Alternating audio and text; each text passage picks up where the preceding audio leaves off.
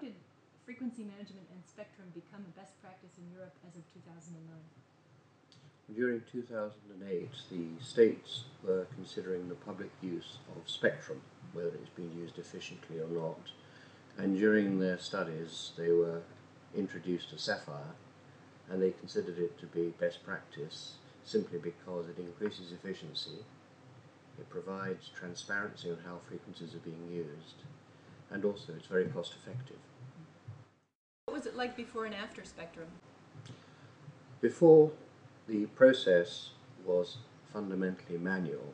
It had been developed by states in ICAO over many, many years. But with any manual process, it was open to interpretation. So across Europe, there was not complete uniformity, and it was very labor intensive. What is the value of spectrum?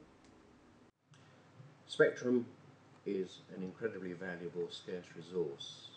States are looking at whether they should price spectrum for aeronautical use.